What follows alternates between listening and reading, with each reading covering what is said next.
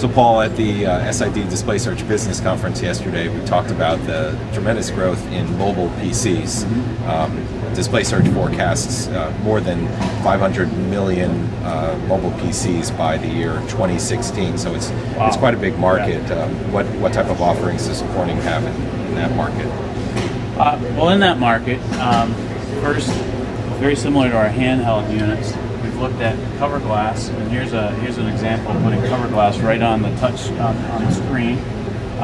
So it's touch glass right on the front, so it's a larger form factor. We've also expanded to look at glass as a design medium, again, for the outside of the laptop. So you could envision folks that like to personalize or put some kind of personalization on the outside of their notebook. Today, a lot has plastic or aluminum or magnesium. You can do glass. And glass with our scratch resistant gives you that very nice, elegant look. You can kind of look at that piece of glass. It's kind of got a clear coat, kind of finished look to it. A lot of color, a lot of pop.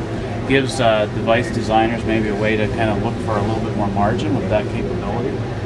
The other thing on the outside of notebooks is glass is very good at RF transmission, right? So as people are going more mobile and they need to get more antenna, right, for mobility and connectivity, glass is an excellent choice for that as well. So we continue to just try to innovate and provide designers and the brands options.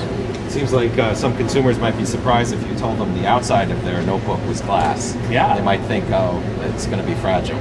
Yeah, but Gorilla Glass, we're working to break that paradigm, if you will, right? To show that with handhelds, it doesn't get much more robust and rugged of an environment.